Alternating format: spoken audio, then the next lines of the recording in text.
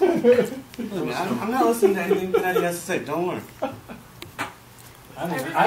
Dude, I'm trying to help you here. They're not on your side. They're the ones who want you to get grotesquely full.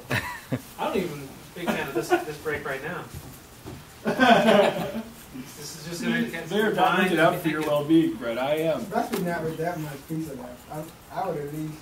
But you hear all this room being made? That's like maybe a half a piece of room. What about that one? Maybe a piece now. Well, Brett, have you ever watched the food eating competitions like the 4th of July when they have the Cody Island?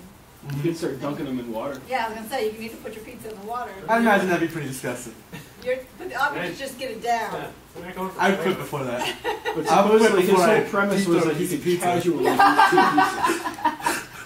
Not competitively Kobayashi.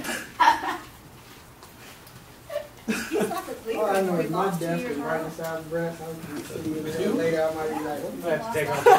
I'm right across the hall. There's no partition. I'm in trouble.